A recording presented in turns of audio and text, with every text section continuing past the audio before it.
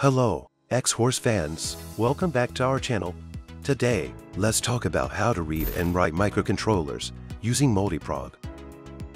First, we check the model of the microcontroller. Then open the software, click Device, and enter the model number.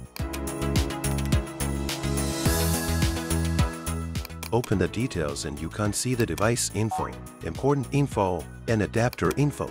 Now we learn that the microcontroller requires an MCU adapter.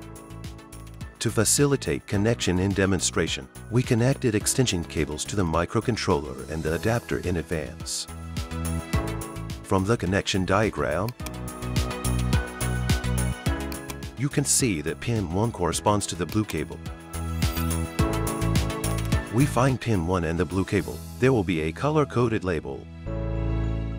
Connect them and the rest.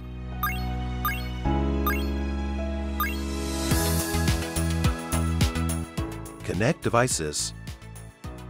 Okay, now let's start reading and writing. Multi-PROG supports reading EEPROM data, flash data,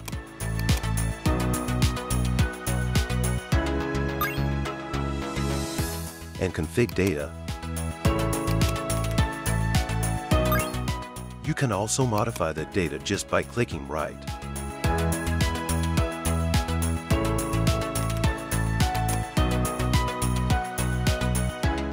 Read it again and you can see data has been modified successfully. Okay, that's it for today.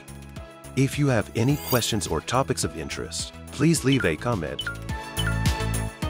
Next video we will show you how to read the BCM module with Multi-PROG. See you next time.